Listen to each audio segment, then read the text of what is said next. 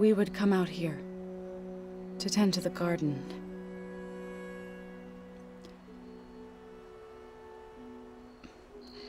Sometimes I needed fresh air.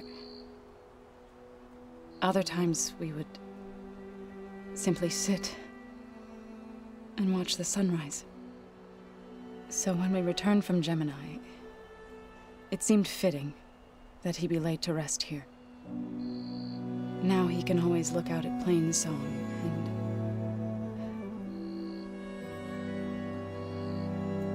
further east to the Nora Sacred Lands. He would have liked that. He often spoke of his sister, Vala.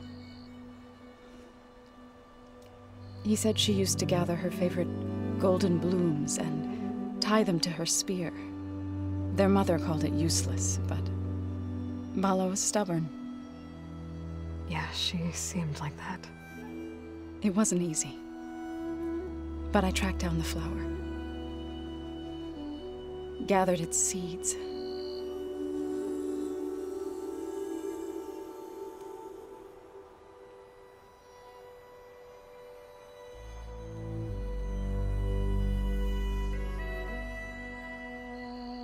As verdant limbs wither, roots rot in snow,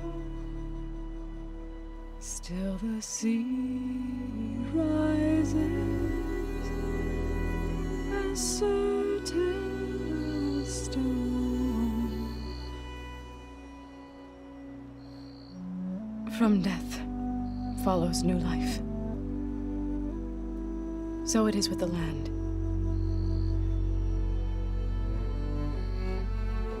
And so it is with us.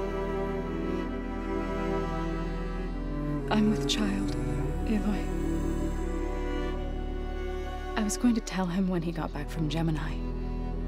Instead, one day, I'll bring our child here. We'll sit among the blooms and watch the sunrise. I never got to tell him. To thank him. For saving my life, sure, but also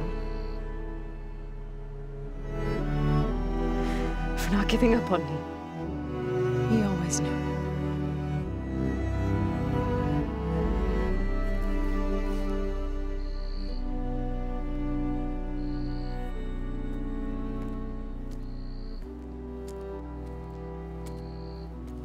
Goodbye, Varl. I promise to look after them.